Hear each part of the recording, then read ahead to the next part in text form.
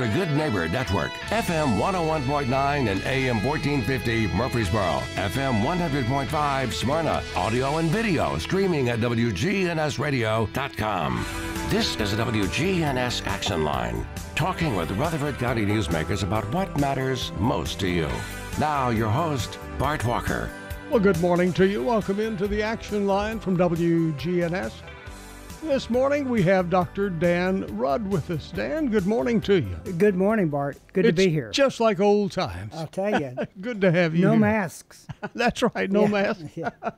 We're so happy to have Dr. Rudd with us. And if you were in Murfreesboro during the COVID pandemic, Dr. Rudd is the one who was with us almost every day telling us what to do, what not to do, and sort of bringing us up to speed on what's happening around the world. We appreciate that very much looking back. I'm glad to be here. Has the COVID, we hear things about COVID ramping up again, doing some lighter things in the hospitals and things of that sort. What is the COVID story at this point? Well, Bart, I think that if you think back about our visits before, one of the things that I would always end with is do not be afraid. And I think that is still the thing to emphasize. We're having a summer surge of COVID, but we've learned so many things. It's, we're at such a different place than we were in 2020, 2021, when COVID was new. There was no, quote, herd immunity. We had not been exposed to the SARS-CoV-2 virus. Nobody had any antibodies against it. Compared to where we are now, we're at a totally different place. The number of people in Tennessee who are dying daily from COVID is about 4. Total of 4. 4. And that includes all age groups, counting people over 90. And most of the people who are dying are severely immunocompromised or they're older people. It's a much different place than where we were. How does that compare to flu and things of that sort? It's a little more than flu, but it's still in that same range. But to give you another sort of marker, 4 a day is about 1,300 a year. Right now in Tennessee, there are 3,800 deaths per year from overdoses. So we're almost 4 times as many overdose deaths as COVID deaths. And to kind of put it in perspective there, what that tells us is we have a real problem with overdoses. I mean, fentanyl is a very dangerous drug. And compared, in COVID, it's still, there will be deaths from COVID because it's a virus like flu that can cause problems. And if you're compromised, it's more serious. But also today we have not only sort of updated vaccines, which are kind of questionable, but also we have antivirals. We have Paxlovid, and which is a very good option for people who are compromised to take. It's something that it definitely helps to decrease hospitalizations and deaths to take the antiviral. Do you think we'll have COVID with us for most of our adult lives? For most of the people I think today? It's here forever. Forever? Okay. Whatever forever means, it's here for the long term. It's a virus that's endemic. But now, to give you an example of, we've really reached the point that we have attained herd immunity, which what that means is that typically that's characterized as 70% of the population has antibodies against the virus. But we're actually at 95% of the population having antibodies for SARS-CoV-2, which equals what's called herd immunity. Now, it doesn't mean that you can't get sick. We do. But what it means is it doesn't spread like it used to. When there was no immunity, it spread very fast. And it would go, if you were in a car with somebody, everybody would get it. Or if you were at a meeting, everybody would get it. now, because antibody levels are so common, it doesn't spread like it used to. We're not nearly as likely to get infected with a low dose of virus. And, we're going to see it. Obviously, we have a president who has been vaccinated 6 times, and he's gotten 3 COVID infections and has, in fact, got COVID now, which shows that, you can continue to get COVID. We know that vaccines do not protect against getting infected with COVID. It's clear.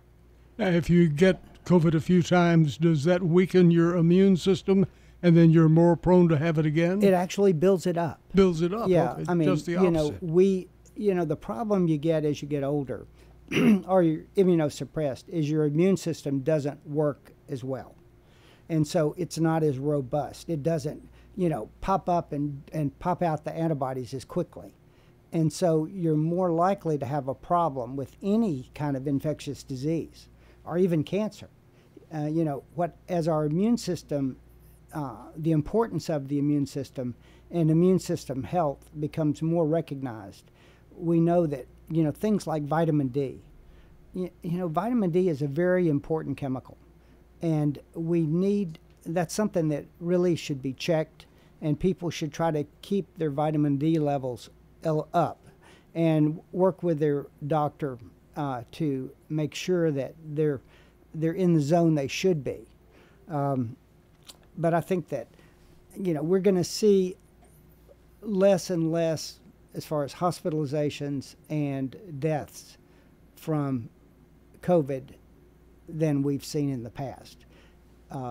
We live in an environment where the media and politics likes people to be afraid because it generates clicks and people listen to the news and everything more. It's like, when there's a tornado warning, everybody listens to the weather. Well, there's a quote, COVID warning, and now there's a summer surge, which sounds terrible. But in reality, it's not that bad. It's definitely nothing to be afraid of. The FDA is still recommending, the vaccines. The CDC is, the World Health Organization is, and they will continue to come out with new adjustments to the vaccine as we see new variants. Right now, what we're seeing is the variant that is still from the Omicron line, which, you've heard of Omicron for a couple of years now, but it's a KB1, KB2, and an LM1 variant, which are the majority of the cases. But basically, it's still sensitive to the vaccines, and it's still sensitive to the antiviral Paxlovid. So we're in good shape with that. We have a text question here from a listener, and they're saying that we remember back when we first started getting our shots, they were very careful to always give us the same manufacturer's shot. Now, it doesn't matter. They're mixing them all up. What changed the way they were doing things? I think initially they wanted to try to track any problems that were associated with a particular manufacturer. And also there were regions that you could only get one manufacturer. Like in this area, what we had was Moderna. And that's what, I didn't really have a choice. When I got my vaccine and my booster, that's all I could get. And so, but it also helped to follow for any problems that were associated with any one manufacturer, to allow people to stay with that one and see what, if any, problems existed. The vaccines were initially released under what's called an emergency use authorization, an EUA, which allowed it to be released without as much study as normally would be done. And now actually we're still operating under EUAs for some of the newer modifications of the vaccine, which, it's like, I'm not really sure that that's something that I don't understand why they're doing that, but I think it's just to allow rapid release of the modified vaccines. Dr. Dan Rudd is our guest this morning. If you have a question, text it to us, 615-618-1450, 615-618-1450. Here's another question. This person is wondering about the new types of infections and the new medications for these infections. Are there many new ones coming out, or are we still using the original 4 or 5, however many that was? I'm not following on that. I think they're wondering, are there some new vaccinations being developed now? Well, there are modifications of the original COVID to fit the new variants that are found to be existing in the environment. And so right now, the variants that are out there that are the variants of concern are it's an Omicron virus subvariant called KB1, KB2, and LM1. And those are what they are producing the vaccine against specifically. And as far as effectiveness goes, there's so many factors at play at the same time. One of the things is that, you remember early on they talked about herd immunity. That was the big thing. It kind of equated us with cows, herds. And there was no herd immunity because the virus had never been in the human population, and there was no antibody buildup in the population against SARS-CoV-2. Well, now when they test people, there's 95% of the people have antibodies. So herd immunity is defined at about 70% and above, and we're at 95. So there is herd immunity for COVID, which really decreases the spread because basically people have antibodies. Now, some have a lot, some have a little, and you'll always have infections that come up, but the number of infections is dramatically lower than it was. And I think that, what we'll see is a persistence of that, just like influenza. Influenza, we have vaccines that are produced every year based on what they project the flu antigens will be. Now, sometimes they hit, sometimes they don't. Sometimes, they're closer. But overall, year to year, the flu vaccines are in the 50 to 60% effectiveness range. So there will be, flu is here. People will see flu, and people will die from flu, like they have for forever. But flu vaccines are still recommended because they help to keep your underlying antibody numbers up. And so I think that COVID will be the same way. I see this person here says, I see so many people wearing masks all of a sudden. Do the masks work again, or did they ever work in the first place? Why are so many people wearing masks again? Well, I think it's a personal preference thing. There's not a lot of evidence that masks are that helpful.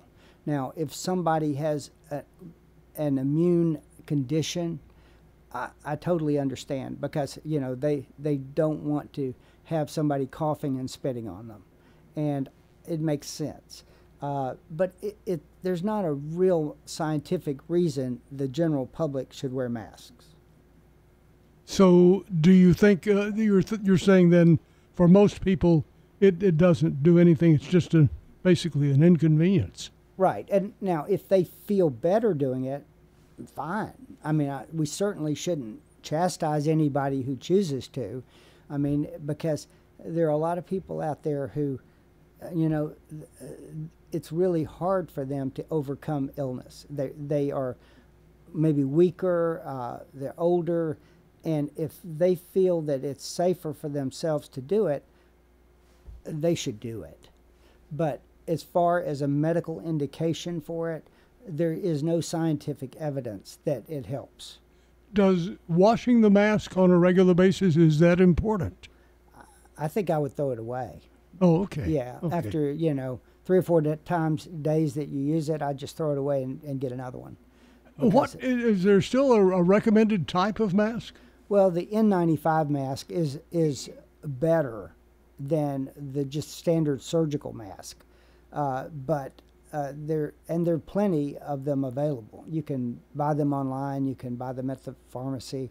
But the N95 is more effective than the regular surgical mask. And so you're saying the M95, if you're going to wear a mask, get the M95. In Nancy. Never. Yeah. Okay. N is in Nancy, 95.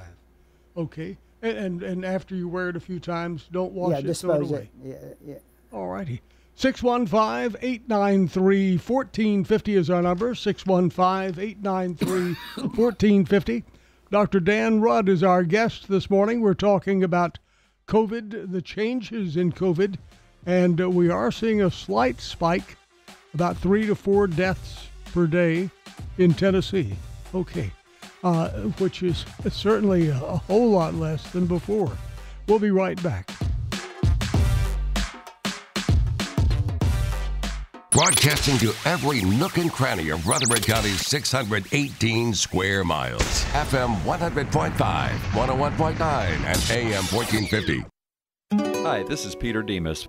One of the things that we've done years ago is we've been able to do our orders like our pastas and many other items that we used to be able to put them in large pans, and now we have a catering team that will even deliver it to your home. We can drop it off for you, set it up, or they can come in and pick it up. Look up our catering menu on www.demasrestaurants.com. This is Peter Demas at Demas's Restaurant, 1115 Northwest Broad Street in Murfreesboro. Hey, this is Dan with Music World and Drummers Den. Come in for your guitars, keyboards, drums. We have lessons for anything with strings, mandolin, guitar, bass, you name it. We have lessons for anything with keys. Music World and Drummers Den, and a professional drum teacher as well. So if you need to learn to play something, we have you covered. Come on in, buy you an instrument, start learning today at Music World and Drummers Den, 2762 South Church Street, right across from the golf course. This is Pastor Nikki Ajapong, the lead pastor of Holy Hill Chapel in Murfreesboro on Northwest Broad Street. Here are sermons on WGNS every Sunday night at 7:30. Our sermons are loaded with the keys of the kingdom. If you don't have the keys, you'll be stranded. Visit Holy Hill Chapel, tn.org, to hear our podcast. Our congregation is made up of a variety of nationalities. People from Africa, people from the Caribbean. We have people from Asia, Europe. Here in America, we have people who grew up in Murfreesboro, people who grew up in Chicago. When we had our international service this year, we had 24 nationalities. Everyday life, never take it for granted. You wake up, you get food to eat. Somebody doesn't have it. Don't take it for granted. You can learn more about us by visiting our website, holyhillchapeltn.org. Here's a question. What do you want from your electric co-op? An app for easy payment. Solar energy solutions. I just want to talk to a real person when I need help. Energy tips and low rates. Done, done, done, done. I want to fly my car to the moon. Houston, let's talk about electric vehicles. Energy Service Life. That's Middle Tennessee Electric. We're here to get done what matters most to you. Learn more at mte.com.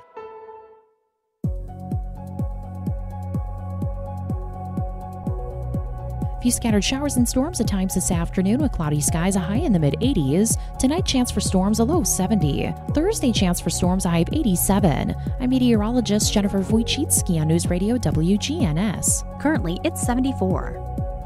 Hi, this is Gator with Tire World Off-Road. We're your local rough country dealer. So when you're ready to add some character to your rig, ask for Gator at Tire World Off-Road on Memorial Boulevard. This is Sean Brown at Tire World on Broad Street. Online at tireworld.us.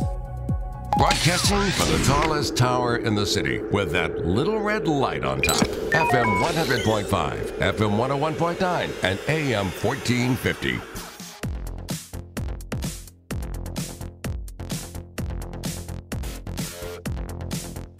Welcome back. Dr. Dan Rudd is our guest this morning.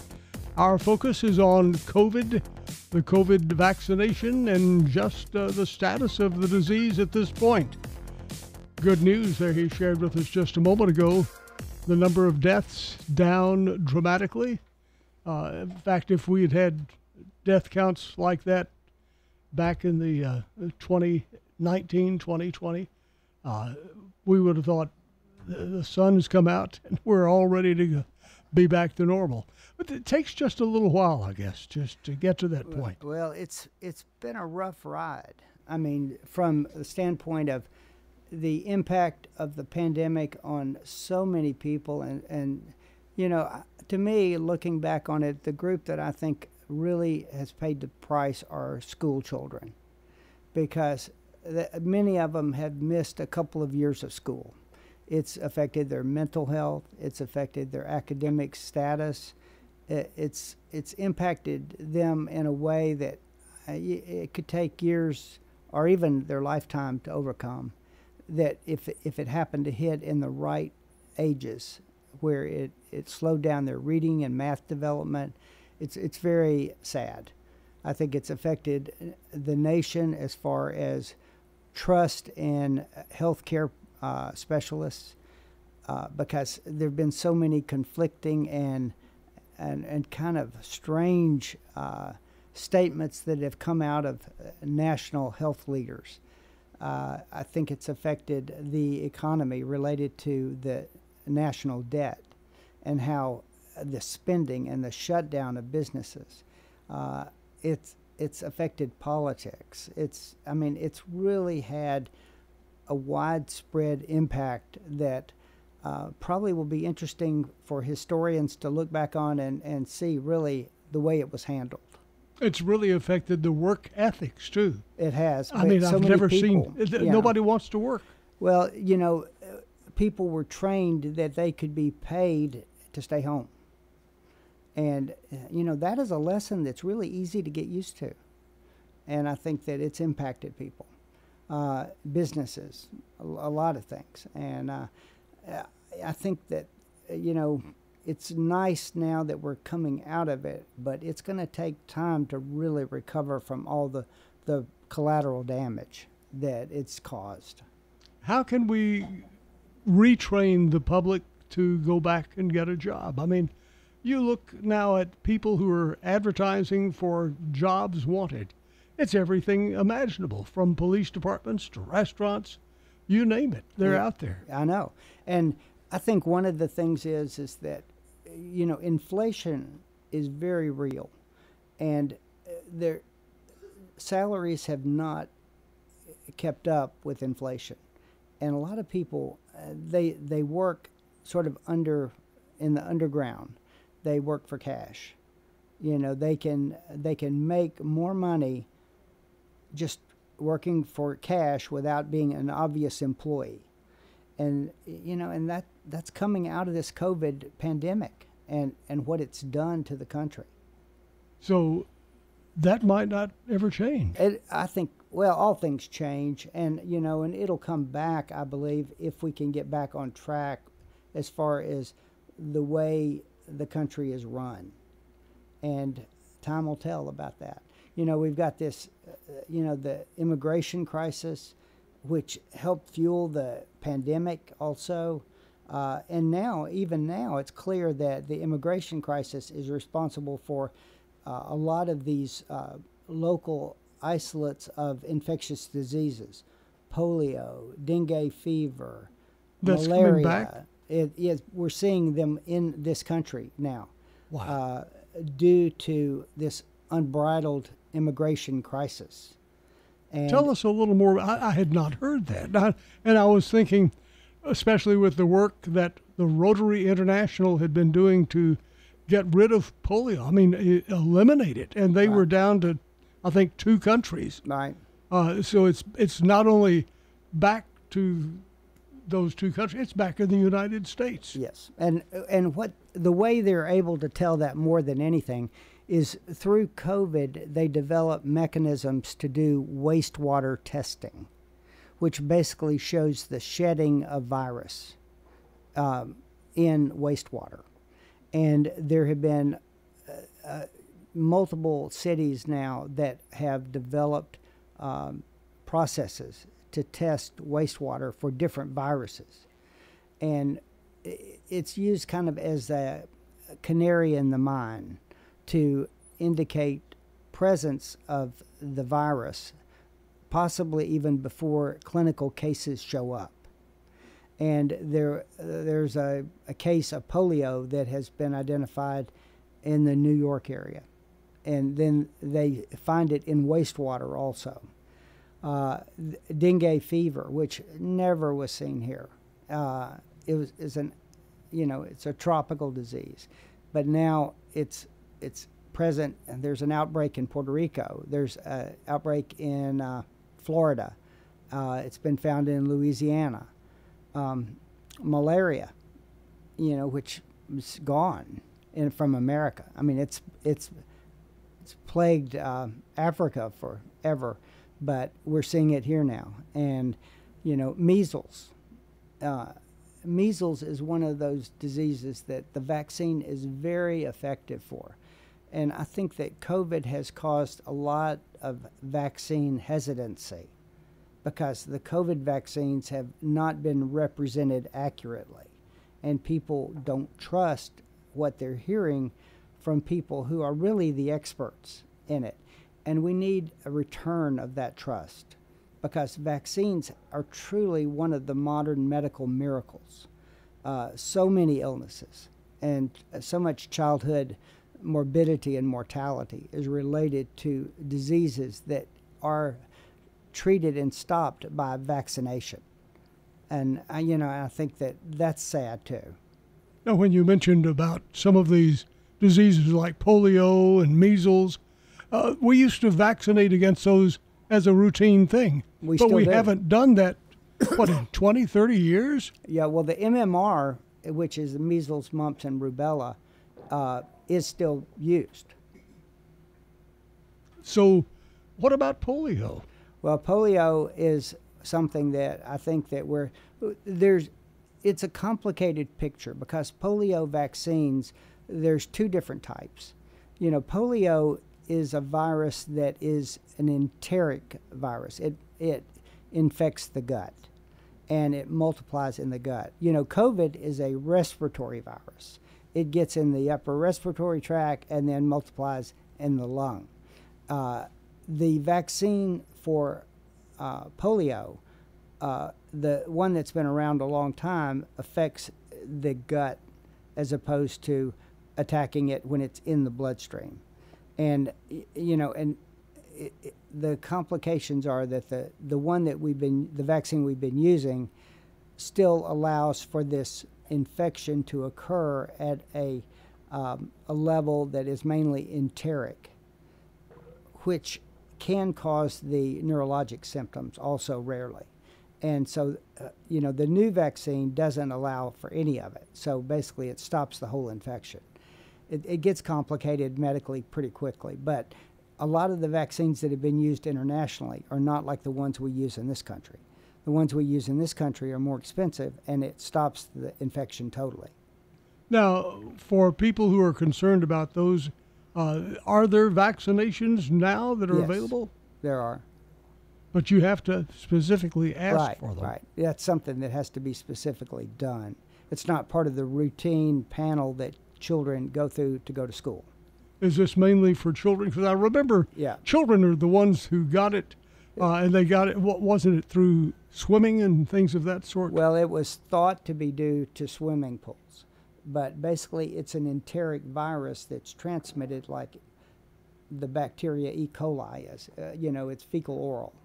And so when you're vaccinated for polio as a kid, it is a lifelong thing. And so it's not something that needs periodic boosters. But we know now that one of the important things in immunology is not only the antibodies, but we have things called T cells, which are lymphocytes that are long-lived cells that stay in the body and stay there for really a lifetime to help bring back the immune reaction to infections that are not seen very commonly.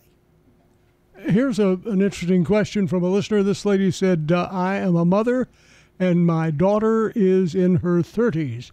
She has children and she is afraid to get them vaccinations for some of the things that are coming along today. She did not have her children vaccinated against the more recent issues that had come out about COVID. I'm really concerned because with these other diseases coming back, I'm afraid she's going to do the same thing there.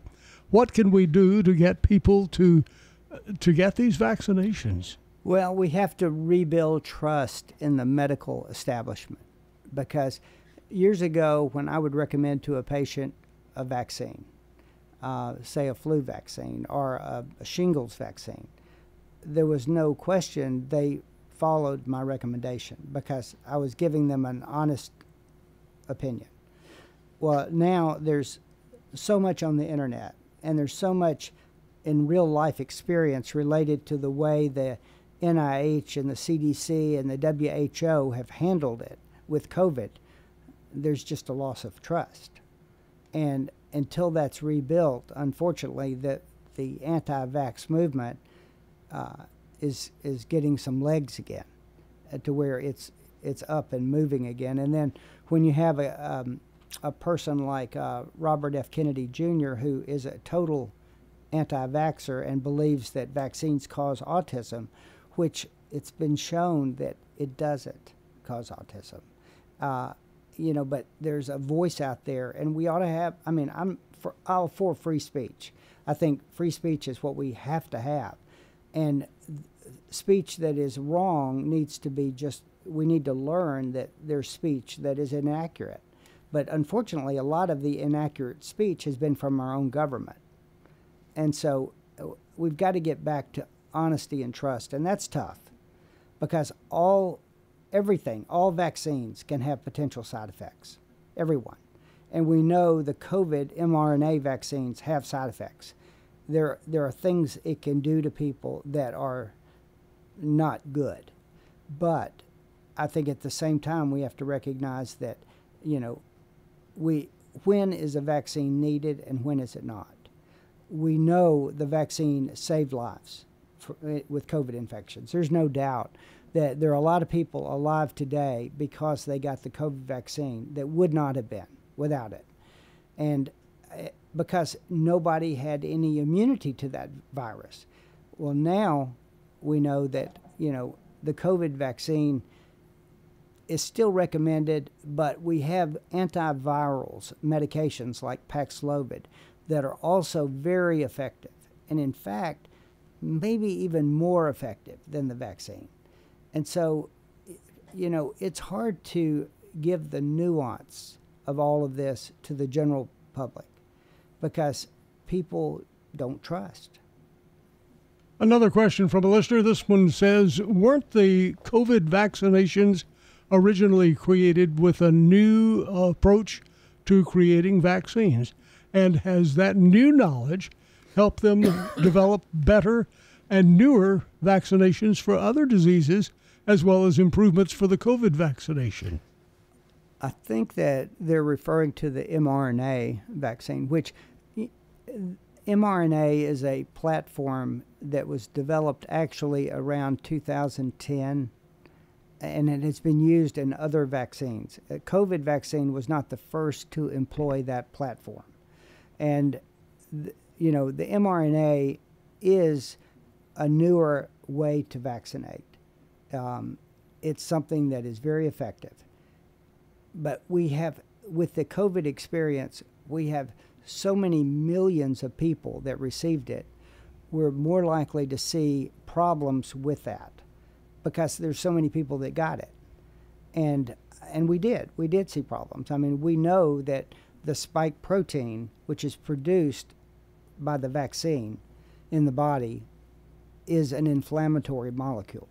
It's also what the immune system sees to attach to basically develop antibodies and responses against the virus. But we know that inflammatory things, clotting, myocarditis. I mean, there's a variety of things that have been associated with it. But the vaccine is also effective, and it does work. Now, there are other vaccines out there that do not use the mRNA platform. One of the ones is produced by Novavax, called Novavax, and it's more of a traditional vaccine. It employs an inert virus to carry the protein, an adenovirus, and so it's more traditional. Does one work better than another? No sign it does. Okay.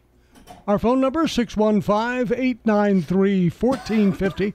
Dr. Dan Rudd is our guest this morning. We're revisiting the COVID illness, and it's coming back, but you said not as viciously as it was. Much, much less. But you think it'll be with us forever? Well, the virus is here, and it'll mutate. There'll be many variants that come out over time. It's like most viral infections. A virus that causes an infection in any person mutates in their body, and multiple different changes are made in the body with the virus, and that person will release viruses that are, many of them, very different. Not clinically important, but molecularly they're very different. And so it's just what happens. It's what happens with flu. It happens with, we know with HIV. We know it happens with COVID. So, and you're saying that this is happening again with polio and measles and things of that sort, although it's coming in from other countries who still have these diseases. They're coming in illegally through immigration. We're still seeing it. It's alive, in other words. It is. And we used to have, better health inspections of people who were coming into the country, and actually quarantined them, until they were clear. Why do we not do that now, I wonder? That's above my pay grade. Okay. I don't know. I would vote for it, but so it's something that it definitely helps to cut down on infectious diseases that are brought into the country. We'll be back in just a moment. The final segment is coming up next. We're going to sort of review some of the things we've talked about, because if there's one thing that we want to make certain is when this program is over today, you will have a new understanding of COVID. You'll have a new understanding of the importance of vaccinations. And maybe this can be the beginning of regaining that trust that Dr. Rudd says is so important. Stay with us. The Rick and Bubba Show, weekdays from noon till 2. WGNS, your good neighbor station. Rutherford County's place to talk. We're talking with Mary Ellen Evans. Why did you choose Adams Place? Mostly based on a realization that I wouldn't find anything more beautiful. The architecture is superb, elegant, and the people are caring. The residents, they consider it one family. I mean, this is just an unbelievable combination of good things.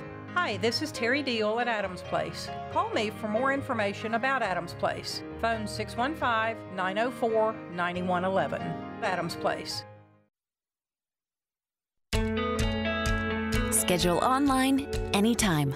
Getting an appointment with Ascension Care Teams at St. Thomas just got easier with online scheduling. Now you don't have to break away from your day to book the care you need when and where you need it. No matter where you are or what you're up to, whether you're a new patient or if you've been here before, just pick the appointment that works for you.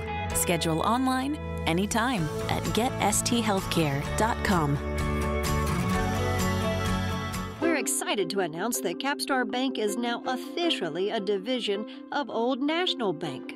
All those friends you've made while banking here over the years, well, they're still there, and so are the delicious, warm, homemade cookies. In Murfreesboro at 2230 Dr. Martin Luther King Jr. Boulevard. Everything you enjoyed at Capstar, still there at Old National Bank. Old National Bank, ready to serve you. Old National Bank, member FDIC, equal housing lender. A few scattered showers and storms at times this afternoon with cloudy skies, a high in the mid-80s. Tonight, chance for storms, a low 70. Thursday, chance for storms, a high of 87. I'm meteorologist Jennifer Wojcicki on News Radio WGNS. Currently, it's 74.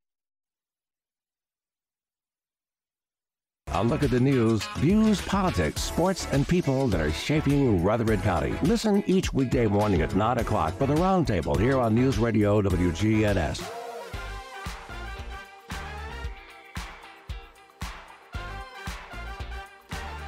Welcome back.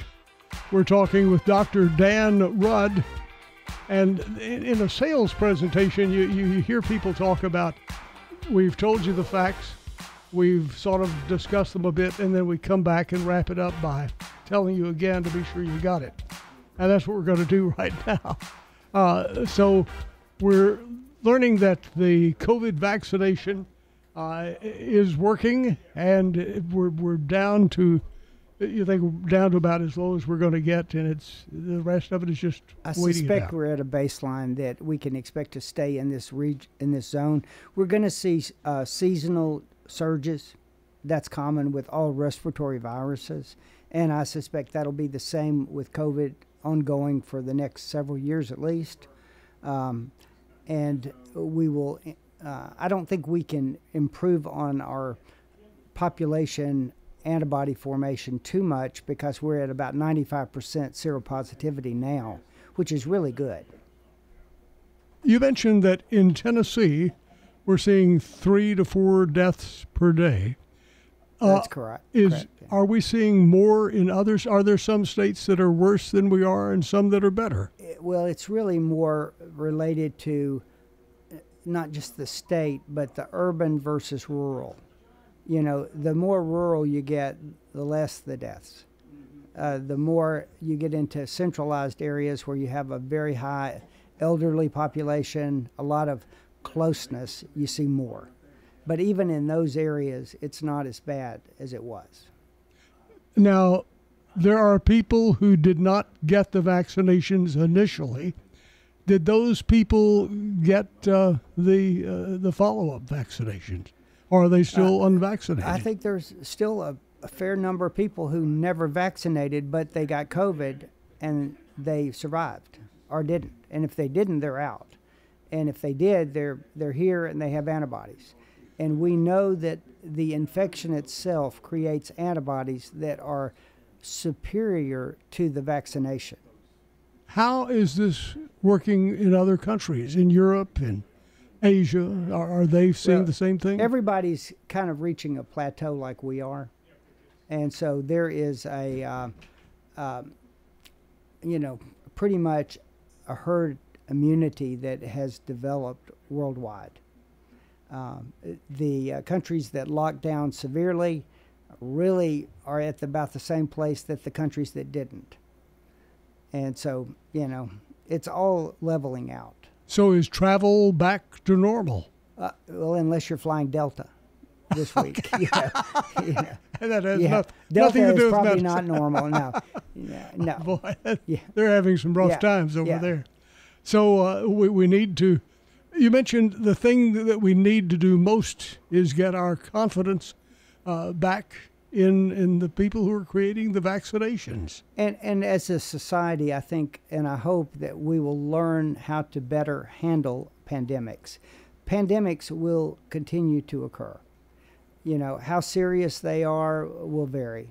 But typically, when you say you have a pandemic, what that means is that there is a virus that comes about that we don't have good herd immunity to.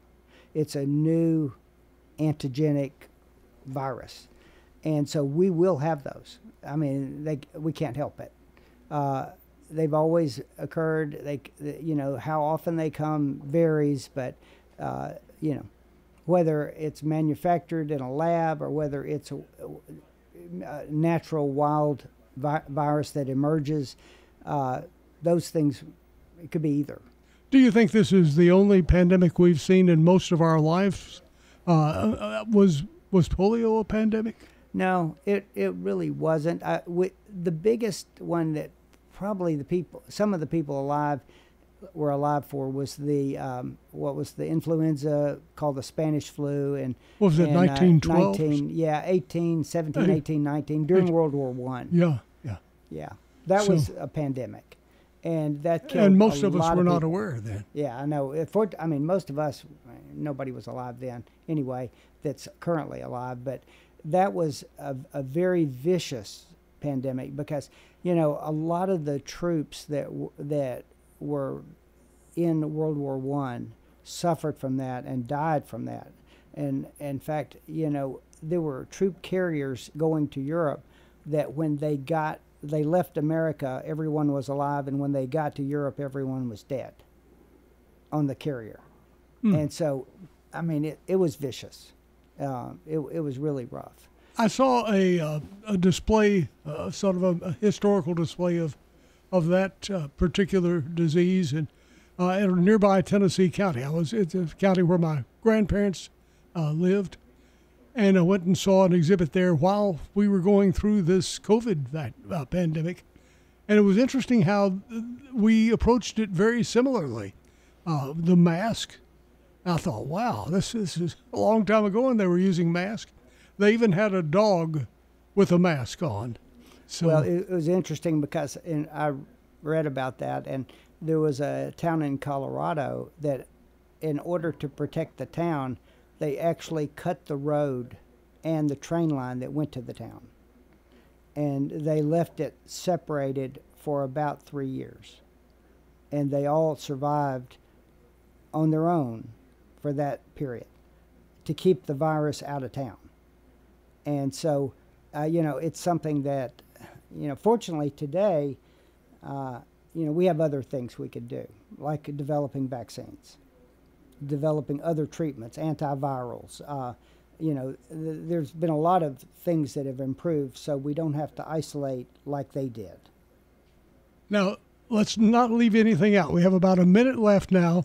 Dr. Rudd, are there any final thoughts that you want to reemphasize or want to tell for the first time? Well, I think that, people also need to know that vitamin D is very important. And when you see your doctor, always in your annual blood work, make sure you have a vitamin D level drawn. And you need to take vitamin D based on what that value is. Trying to remember to keep your vitamin D level optimally over 50, somewhere in the 50 to 70 range is great. Dr. Dan Rudd, our guest this morning here on WGNS. Some very important information. This program will, as in our other programs, is in a podcast format, so you can go back and listen to it again and again to be sure you got everything that's needed. You can get that on our website, WGNSradio.com, or you can also get it on all of the other 4 major podcast sites in the world. Thank you very much, Dr. Dan Rudd, for visiting with us this morning here on WGNS. Hope you have a super rest of the day.